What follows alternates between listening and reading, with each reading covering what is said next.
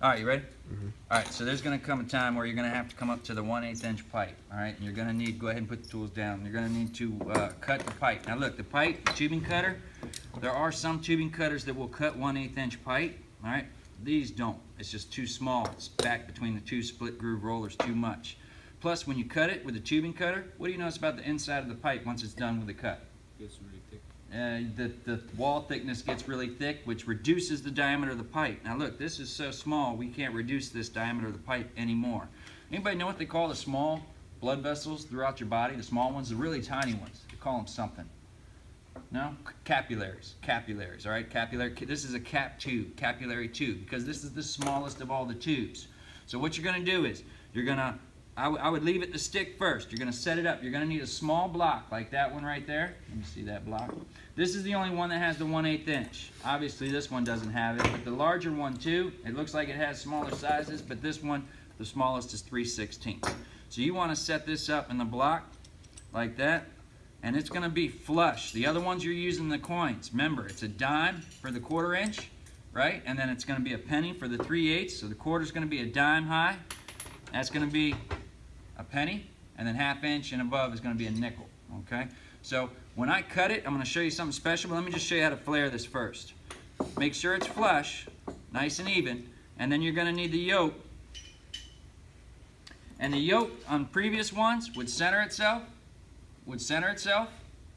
okay? You're not going to have to, you're going to have to center this your own. You're going to have to line it up yourself. You're not going to be able to have it center itself, so you got to line it up there. And then if it slips out, it'll squish the flare only on one side. So you want to make sure that it is exactly lined up to the hole, so the needle of the yoke is in there, and then make sure both sides are locked in and just keep squeezing it down. If it's too high, it'll split the end of the flare.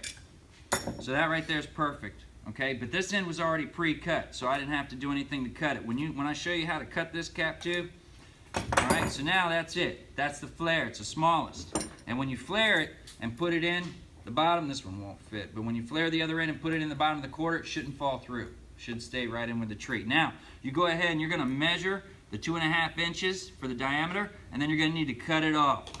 And when you cut it, we can't use the tubing cutter. You're going to use this pair of strippers, really. So measure it. I'm going to cut just 1 inch off or so. This won't cut it. This is going to score the pipe. And you just roll it around like that. They actually make a cap tube cutter. You could also use a pair of Klein wire strippers, but the jaws don't line up. They're a little off, which messes up right when you score. It messes up the score. So that's that. Now you can go ahead and take a pair of needle nose. Don't squeeze down on the needle nose or you will crush the copper. All we need to do is to lightly hold it with the 2 needle nose and then wiggle it back and forth a little bit. When you wiggle it back and forth, the score will allow the cut to come out. If you scored it enough, and then once you wiggle it back and forth, that's it. This piece is done. And now we got to go through and you got to put it back up in the block. So if you got a piece that's not cut well, or let's say they pinched it too hard, the end, they squeezed it on you, you're not going to be able to flare that. So you're going to have to come back, you're going to have to score the pipe.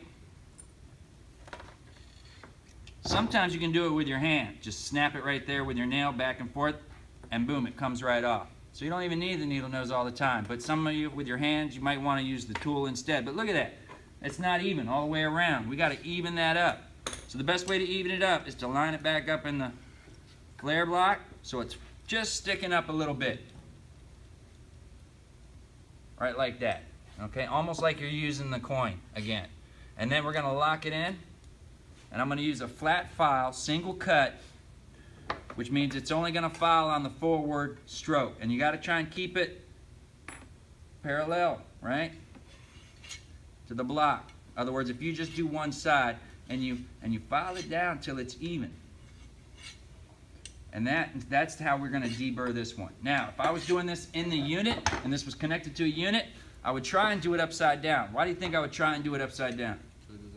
So the little metal flakes do not fall in. That's right, because there's a part later on down the line called a metering device. It's a tiny hole.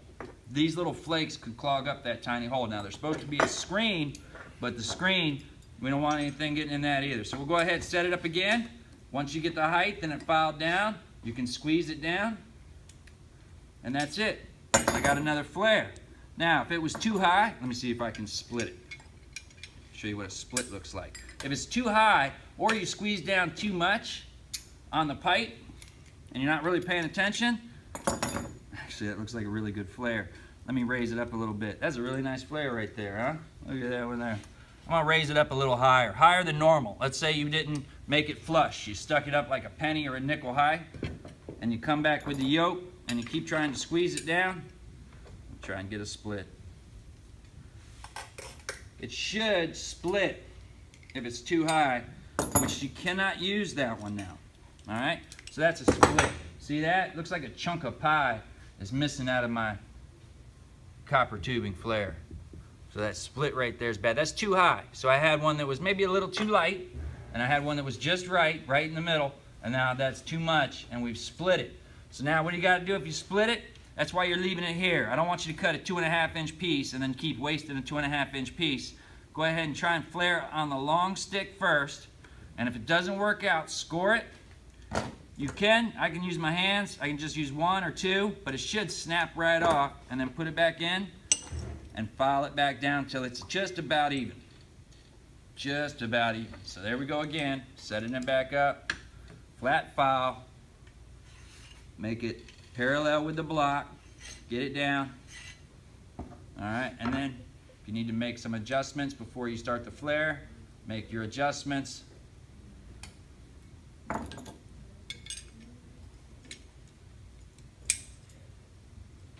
And flare it again. And that's it, that's perfect. All right, any questions on how to flare the 1/8 inch cap tube? All right, once you get this done, measure your 2.5 inch, straighten it out as best you can with your fingers. Now this one you can really work with it good, but that's the last one. Once you're done, put your initials on all your pieces, okay? And if it's done right, it should not fall through on this one here. In other words, when you fit it in, it should fit right into the 1/4 inch, and then as you push them up, they should all go up by about 1/4 of an inch as the height.